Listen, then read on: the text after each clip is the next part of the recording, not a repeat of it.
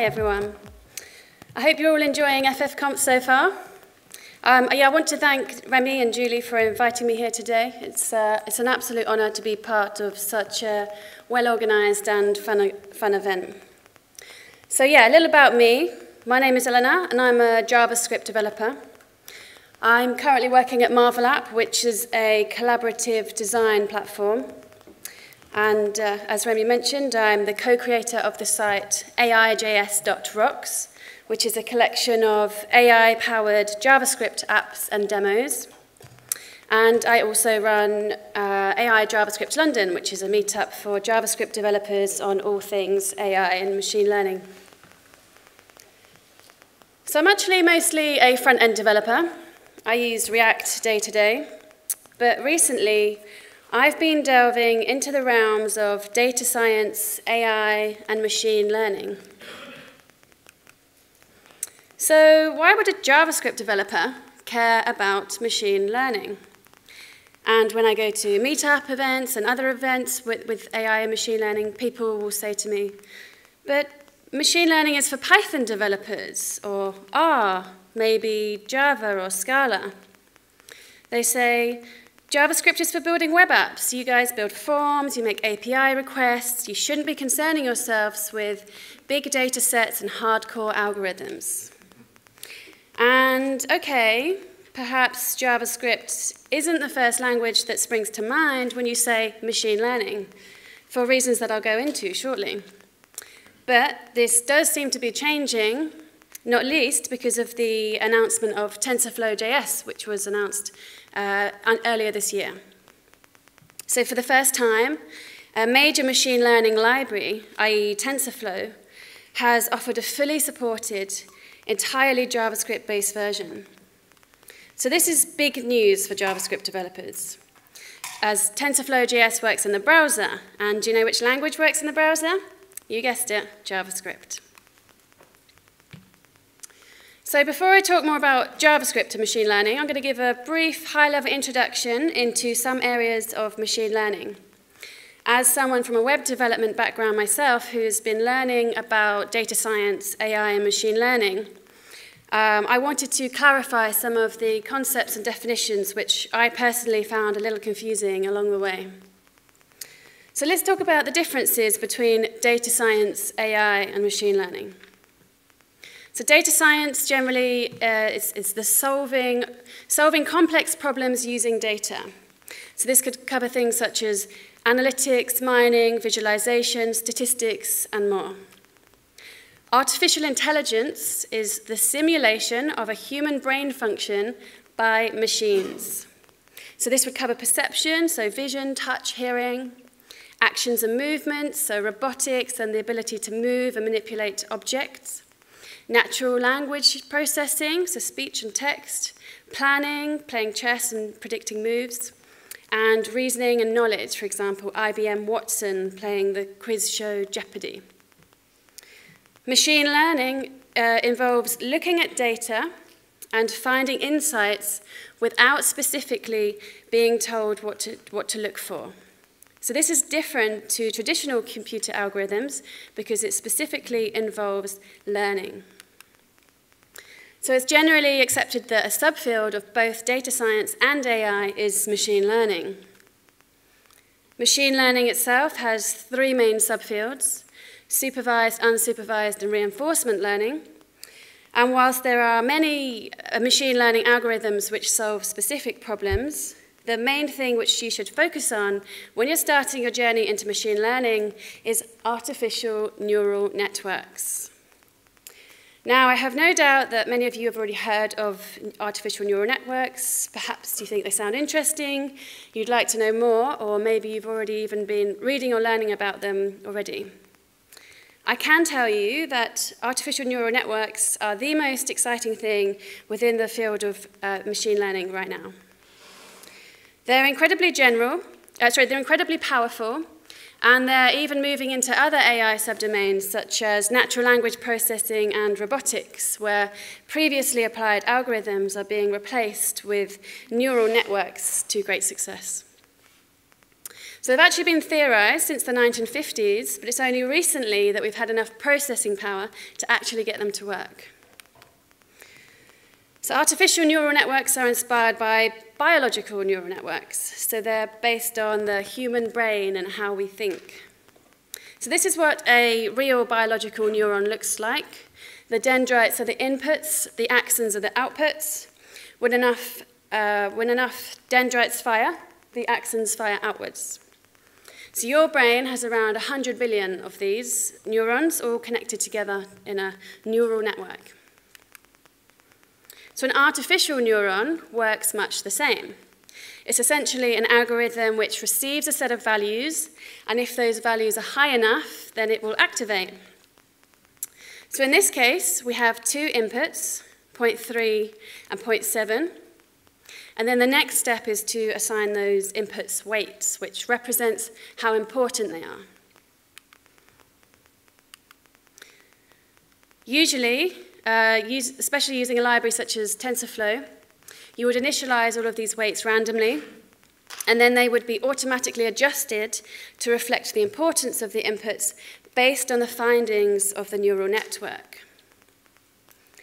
So you'd also add a bias to inputs with 0, and then we have something called the activation function, which is going to make the neuron fire or activate if the incoming inputs and weights reach a certain threshold. So the inputs get multiplied by the weights and then added together and passed into the activation function. So for now, our activation function is going to be really simple. If the sum of the inputs times the weights is positive, the neuron will activate, and if it's negative, it will not. So in this case, the neuron receives a positive value of 2.7, and so it will activate. The activation returns a 1, not a 0. So this activation function is called a threshold function, and it looks like this. The problem with this activation function is that you only need to be a tiny amount either side of this point in the middle to yield completely different results. So there's many activation functions, and other common ones are sigmoid and ReLU, both of which allow smaller changes to be taken into account when deciding whether a neuron activates or not. So if you connect many neurons together in rows and layers, you make a neural network. Here we have 4 layers. The purple layer is our input layer, which represents the real data. So if we were predicting house prices, this might represent the number of rooms, the age of the house, the square footage, and so on. The red layer on the right is your output layer. In this case, we only have one output, which is the price of the house. So we also have 2 hidden layers, the blue and the green layers, which receive inputs and pass outputs. These 2 hidden layers are dense layers, which means they're fully connected. So again, we would assign weights to each input. The data flows from the input layer, hits the neuron in the next layer, and then if activated based on the weights, it will send the outputs forward to the connected neurons in the next layer.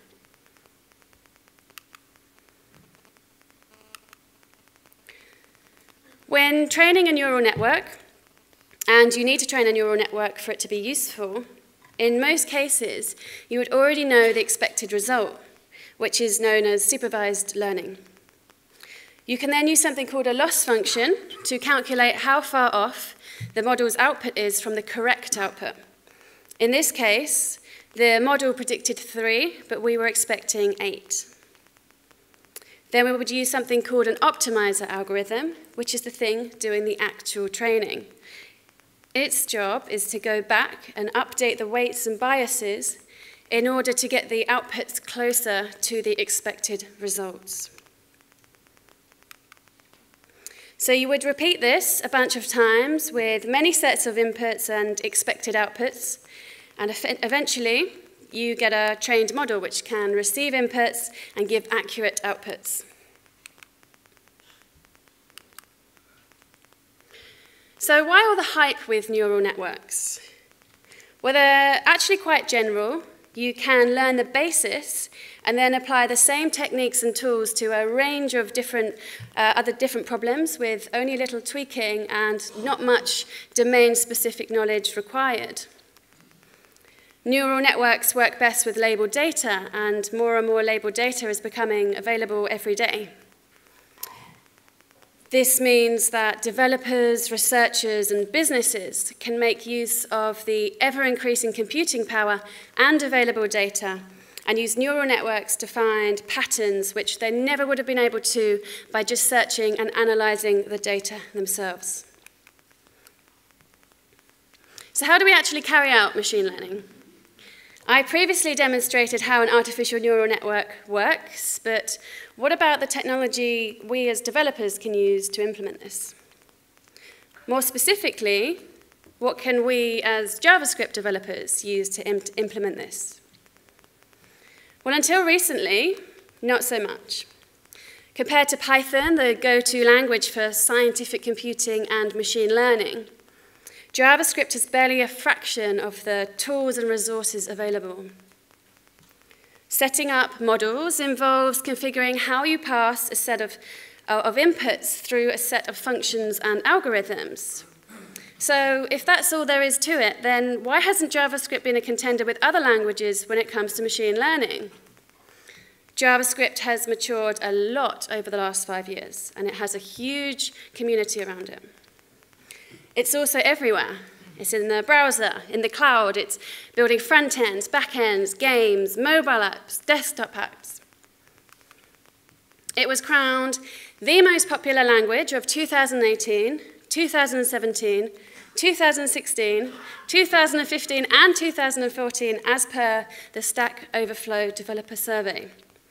However, despite JavaScript's popularity, the widespread adoption and the continuous stream of new tools, packages, and frameworks, there's been this great big closed-off domain to JavaScript developers, that of AI and machine learning. So why have these things been so out of reach for JavaScript developers? JavaScript is a general-purpose language. You can, and people do, build anything and everything out of it. Python was also designed to be a high-level, general-purpose language. But the main reason that Python has been crowned king of machine learning is because of the awesome community around it. Python was designed right from the start to be syntactically elegant and easy to learn. So academics and researchers picked it up. It was easy to test ideas and allowed them to focus on research and findings. JavaScript has only really recently become syntactically elegant with things such as generators and async await being added. There have, of course, been some interesting open source JavaScript projects for scientific computing and machine learning. Brain.js, Synaptic.js, PropelML, for example. But generally speaking, JavaScript just doesn't compare when it comes to the number of tools and packages for machine learning. But it doesn't have to be that way. Especially now we have TensorFlow.js. So TensorFlow.js was announced on the 30th of March, so it's still fairly new, but it's arguably the most exciting thing to happen with JavaScript and machine learning so far. Before I talk more about TensorFlow.js, let's look at what TensorFlow is. So TensorFlow is it's an incredibly powerful machine learning and deep learning library. It allows data flow programming across a range of tasks, and as well as being a symbolic maths library, it's also used for machine learning applications, such as neural networks. TensorFlow was developed by Google Brain for internal use, and it was open sourced in November 2015. Since then, it has quickly become one of the most popular machine learning frameworks on the scene. TensorFlow's GitHub repo has more than 3 times the numbers of stars compared to scikit-learn, which is the next most starred machine learning project. So TensorFlow allows developers to create large-scale neural networks with many layers and can process and create models for things such as voice and sound recognition, language detection, and a whole lot more. NASA used TensorFlow to find new planets orbiting stars. And more recently, students have been using TensorFlow to map craters to try to figure out where matter has existed in various places and across different times to try and understand the very origins of our solar system. It's even being used to prevent illegal deforestation in the Amazon. Solar-powered, upcycled phones are hidden high up in the trees, and they're trained using TensorFlow to detect the sounds of chainsaws and logging trucks and alert the rangers who police the forest. And now we have TensorFlow.js. So this is TensorFlow completely rewritten in JavaScript. And despite the shared methods and almost identical API, you don't need TensorFlow or anything else installed to use TensorFlow.js. So let's look at how TensorFlow.js came about. Well, firstly, because of the popularity of the TensorFlow Pet Playground. So this is an in-browser interactive visualization of a neural network. And you can see how adding layers and neurons work and how changing these yield different results. For example, here we're trying to predict how to separate the yellow and the blue dots. And at first it doesn't do great, but then if you add more neurons and layers, then the model will have no problem in finding that separation. So the code used to make this website is all open source. There's a repo on the TensorFlow GitHub page. And this was turned into a library called DeepLearn.js, which has now become TensorFlow.js. So TensorFlow.js is just the next iteration of that work. DeepLearn.js was only released in August 2017. And in the short time before joining the TensorFlow family, they released a bunch of demos, such as style transfer, where you can apply the style of famous artists' work to any photo. So this here, it's applying the style of Francis Picabia to a photograph of Scarlett Johansson. DeepLearn.js also created Teachable Machine, where you can train a neural network to use your computer's camera with things such as a hand or head movement to trigger the loading of set sounds or images. So you capture frames while holding down one of the colored train buttons while doing the action, and then after the training, the neural network will trigger one of the outputs on the right when you repeat this action. So this demo is really cool, actually, and it's on the TensorFlow.js website if you want to have a play. So TensorFlow.js is able to train models in the browser, and it uses WebGL, which is an API used by browsers to access your graphics card or your GPU. Running in the browser means no setting up drivers or installs, and it works across all devices.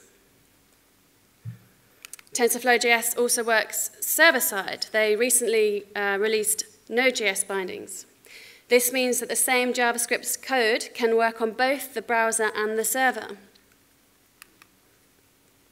So what can you do with TensorFlow.js? Well, three things. You can create and train models in the browser or server-side. You can run pre-trained models in the browser in what's called inference mode.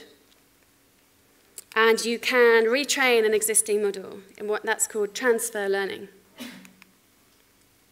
So there are many AI and machine learning JavaScript apps and demos popping up now, many of which are featured on aijs.rocks. So do check it out if you can and have a play around. A lot of them let you interact by drawing, uploading an image, or accessing your camera for image detection, or even for capturing your movements as a controller. And there's also games, such as this one.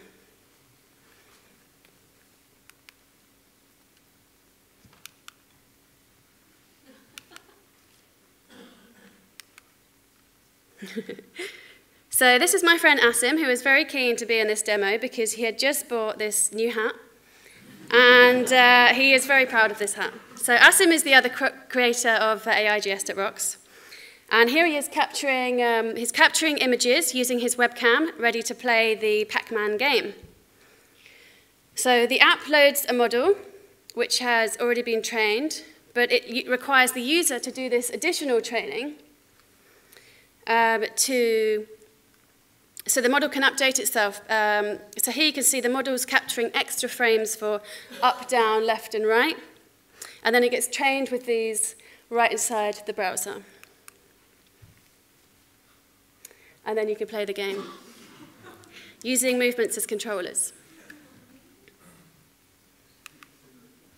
So another fun demo I want to show you is Move Mirror, made by the smart people at the Google Creative Lab, which lets you explore pictures in a fun way. You turn on your webcam and move around, and the camera pulls up pictures of poses that match yours in real time from a database of more than 80,000 images. And of course, here's Asim again, trying it out at his hat.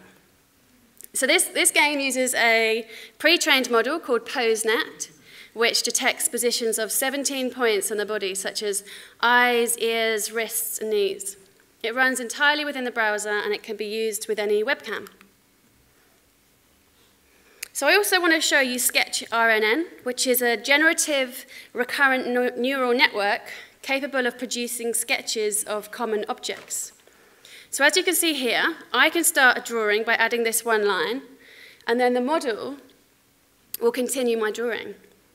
I've selected a bird here, but there's a number of different subjects to choose from.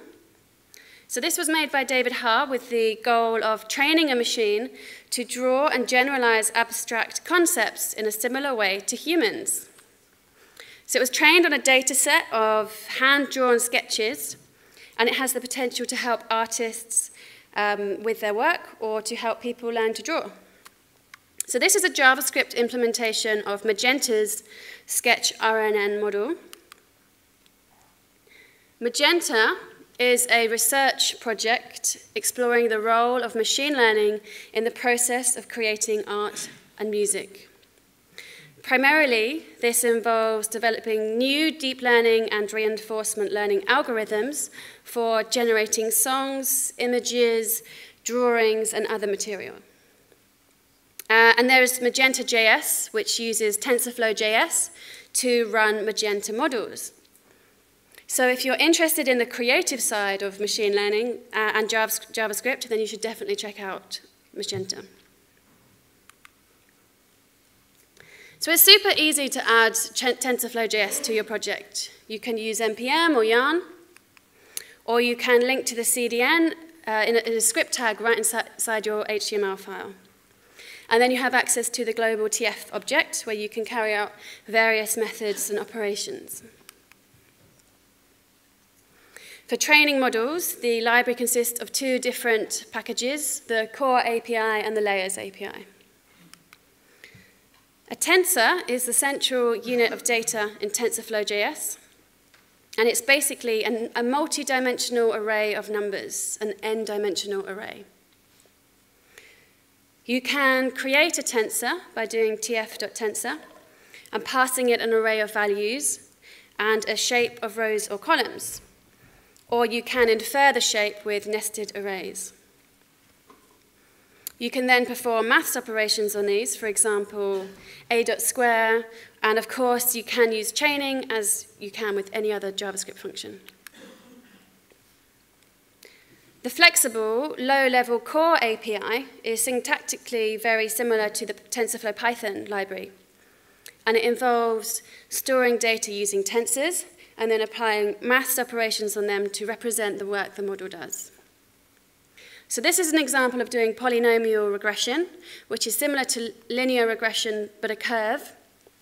And here we are predicting what the y value will be, knowing the value of x, so that we can plot it on a graph. So this is not deep learning. Regression is generally referred to as shallow learning. Setting up layers for a neural network with these maths operations is a lot more complicated. So let's take a look at the layers API. So this is a higher level, Keras-inspired layers API, and it makes it a whole lot easier to build and train models. So you can create a neural network with pre-constructed layers, such as in this example. Here, we create a dense layer, which means it's fully connected, and we pass a config object to it with some data, such as the number of units for the dimensionality of the output space, and the activation function. In this case, we're going to use relu, if you remember what that looks like from our neural network intro. So the activation function is going to tell each neuron in this layer whether to activate or not, based on the inputs and inputs weights. We also need to record how far off of the expected output we are using a loss function. Mean squared error is a common and straightforward loss function, so we'll use that. And then we need to use an optimizer, which is going to go back and adjust the weights. So hopefully when the model iterates over and over again, it will get a lower loss rate and the outputs will be closer to the expected ones. So you would call model.compile with your loss function and your optimizer, and model.fit with your data, X is your data, Y is the corresponding labels.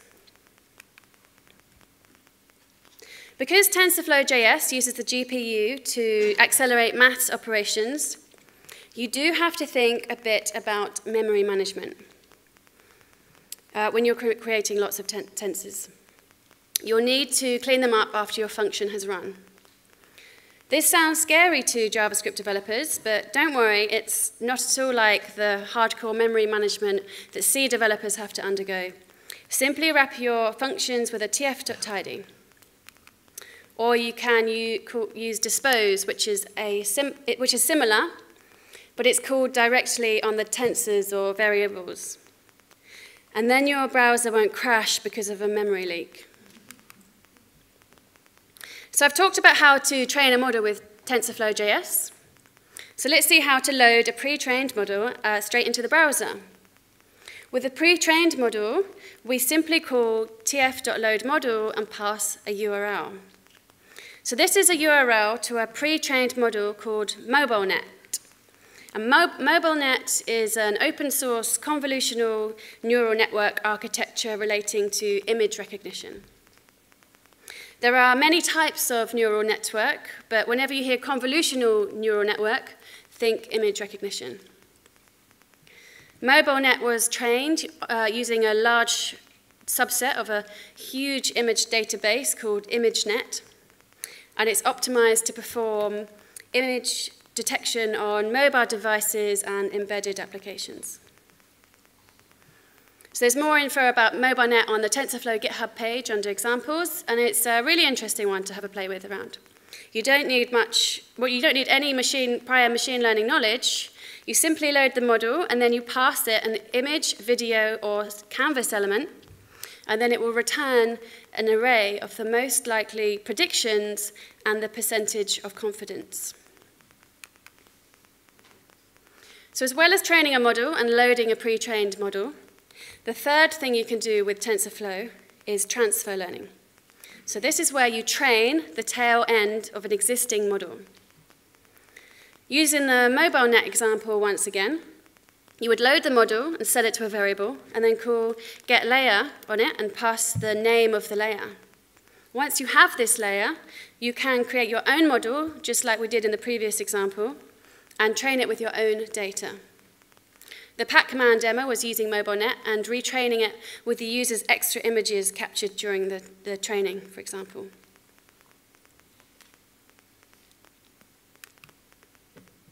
So there you have it. 3 ways you can use TensorFlow.js. Training a model, loading a pre-trained model, and retraining an existing model. If you're wondering about performance, this is a benchmark for running a MobileNet model in inference mode, comparing the JavaScript and Python versions of TensorFlow. If you remember, inference mode means running a model which has already been trained. So the standard Python TensorFlow, when used with a powerful CUDA graphics card, gets less than 3 milliseconds, and just using the CPU or something like a MacBook Pro would take around 60 milliseconds. Compared to TensorFlow.js, running with the fancy graphics card results in just under 11 milliseconds, And for running on the integrated graphics card of a laptop, it's around 100 milliseconds. But these are milliseconds, so it's important to realize that 100 milliseconds is not actually bad at all. It's only going to improve as both the technology and the web improve, and you can already really build some amazing applications with this.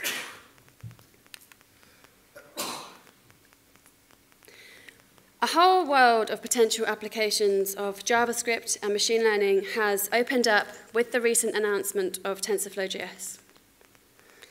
Whilst much of machine learning is maths, stats, probability, functions, and algorithms, machine learning is not done in isolation.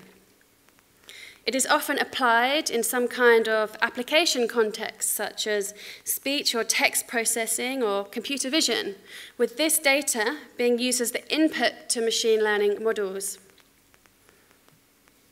JavaScript is the de facto language to build apps and interfaces which can consume user interaction data, so mouse events, text and voice inputs, video inputs via the camera, and then potentially GPS, gyroscope, and more, depending on your device. With TensorFlow.js, data generated from these user events can be processed and sent to a model server-side, or it can just stay within the browser. So as JavaScript developers, we are not necessarily trying to play catch-up with Python when it comes to AI and machine learning. At least when it comes to building machine learning applications, we have our own place as masters of the browser and user interaction data. If you want to become really good at machine learning, then yes, you still do have to learn the maths, linear algebra, formulas, and so on.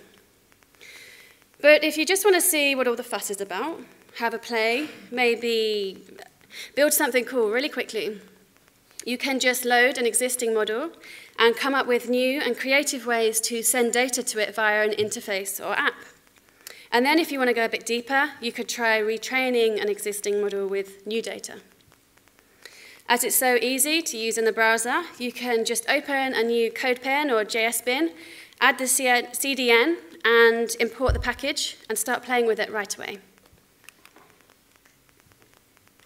So I hope this has encouraged you to pursue trying to build, or at least try out, a couple of projects using machine learning and JavaScript.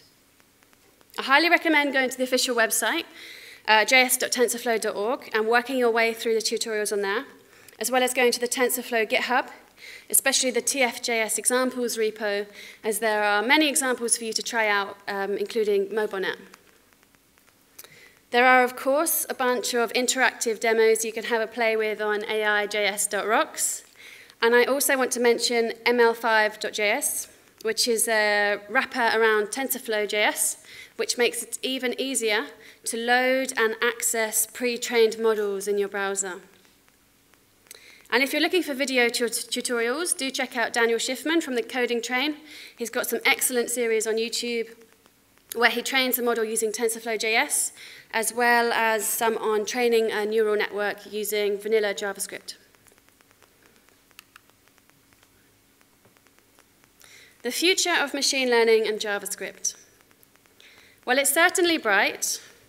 The examples I've shown are mostly fun or creative, rather than solving real-world or enterprise problems. But I think we'll see more examples of solving these problems over the coming months.